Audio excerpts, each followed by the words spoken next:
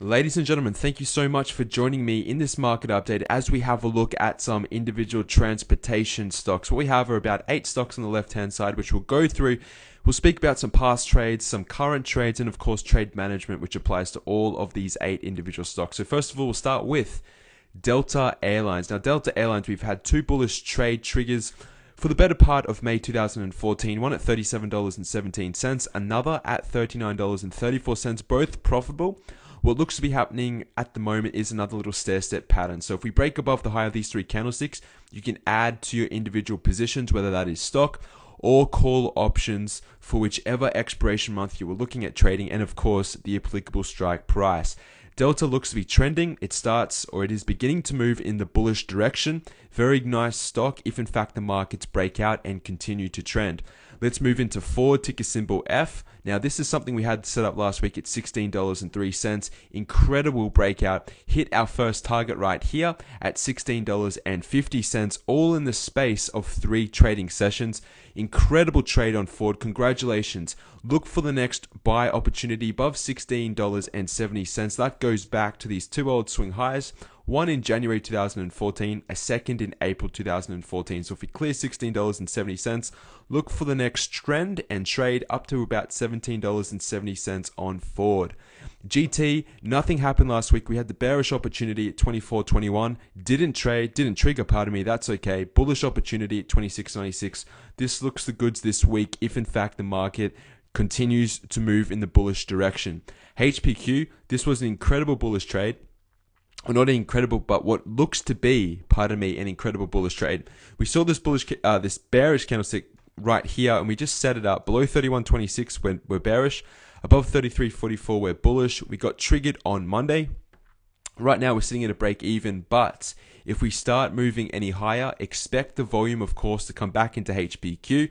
As again, we start to break out above old resistance levels and all of this upper congestion, which we call the intraday swings in price movement. So still have high hopes for HPQ. It is just sitting there at the moment, right on our initial trigger. That's all well and good. Nice trade setup to speak about on HPQ. Let's move into LVS. LVS is very close to triggering at 77.93. If in fact we roll over, look for an entry about $74 on the bearish side, which is going to take us down to, again, $71 a share. Nicer trade setups outside of LVS, one of which has been NSC. We had the bullish trade at $98.31. Here we are at $100.75. We have made, a nice little $2.50 move on NSC at the moment. All of these core positions adding up and are blossoming in our own trading accounts. We are just beginning to trend. So this could be the start of a trend.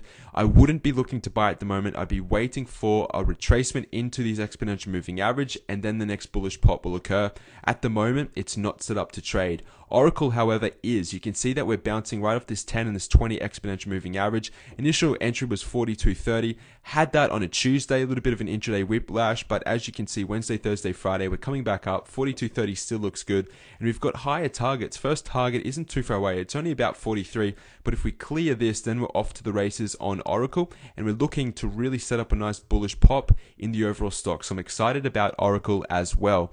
Here is TJX. TJX had earnings, and again, we had a very similar trade setup. We had this one bearish candlestick. We had a 53.73 bearish entry, 57.06 bullish entry, and nothing has happened. We're right down here again at the low of this candlestick. If we break down below $53.73, we have got some incredible lower targets on TJX, which can coincide all the way down to $44 a share. So if you enjoyed this analysis video, this is a very brief analysis video. If you're looking for more intricate trade analysis, more detailed trade analysis, you want to watch over my shoulder, have a look at pivotpoint-trading.com. Email me personally at success@pivotpoint-trading.com.